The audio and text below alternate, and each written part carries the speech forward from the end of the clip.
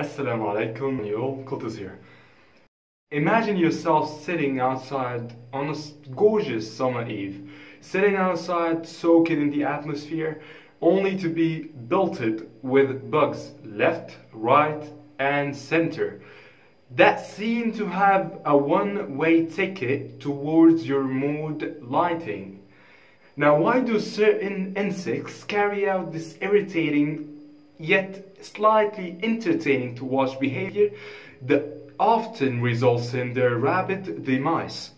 There are multiple theories surrounding that topic, so let's get into it. Voila!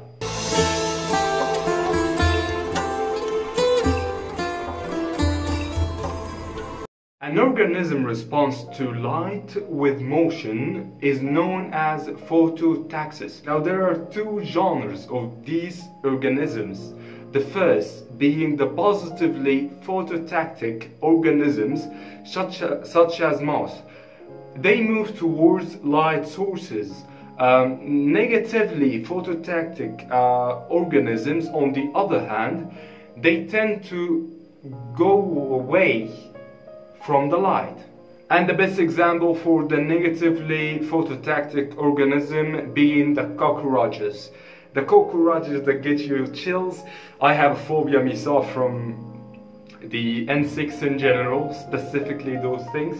And yeah, so I'm getting goosebumps right now, so yeah.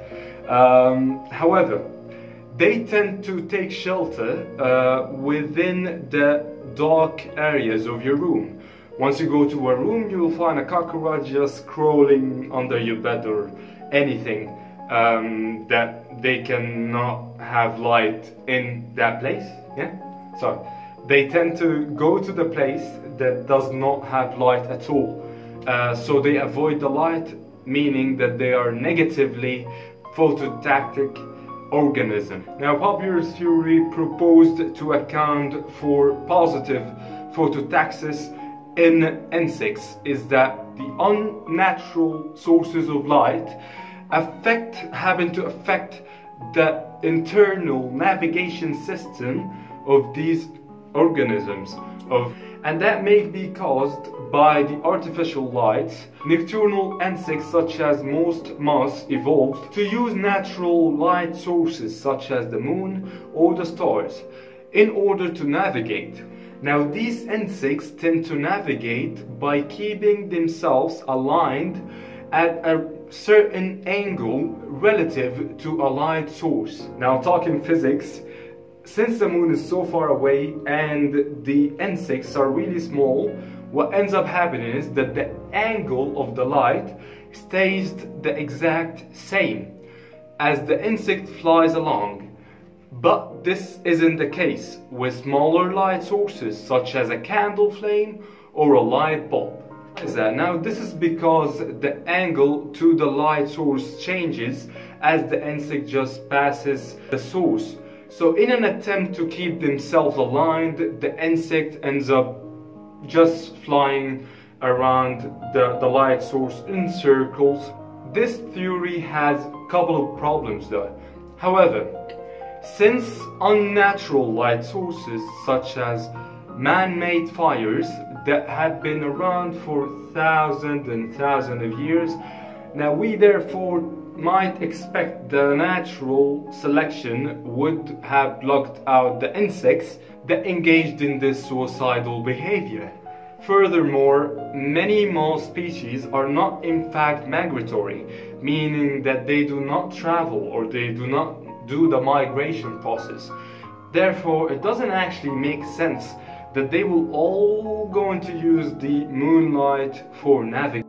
Another idea that had been proposed by the science community is that the unobstructed light sources indicates that the pathway is clear. Therefore, insects fly directly towards the light source in an attempt to avoid obstacles. This could explain why some insects seem to kamikaze into light bulbs. Now, some of you might not be familiar with kamikaze. It's a Japanese term for a squad in the army. The Japanese army back in World War II there were like a suicide squad basically.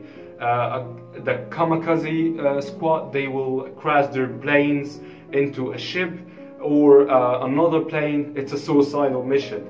So the term of kamikaze, that suicidal squad, was taken into the English dictionary to be used as a suicidal act.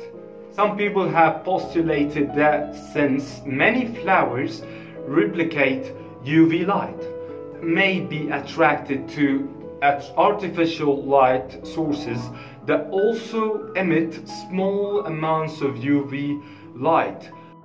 And indeed, it's widely known that the bugs or insects actually tend to get attracted to the UV light rather than the longer wavelength, such as the yellow or the red or the infrared colors. Now, a final intriguing idea suggested that back in the 70s by an entomologist proposes that moths actually mistake certain light sources for female moths. You see, so while this may sound quite bizarre, it was discovered that the infrared light spectrum given by candle flames actually has a few common frequencies along with the light given by the pheromones of female moths. So therefore, the male moth may dive into a candle flame just because they mistook it to be a female, looking for a mate, basically. Now, a female is looking for a mate, so unfortunately for them, instead of getting lucky, they end up pretty much burned to death, which is quite sad. That's it, you guys. Thank you very much for watching. Like, share, comment please, subscribe. Take care. However, please, I have a piece of advice for you. If you by any chance are bothered in your life at any moment by any situation, just remember the life of bugs and insects. I mean, they die to mate and they die to just like give birth or something. I mean, the black widow kills the husband once they just mate.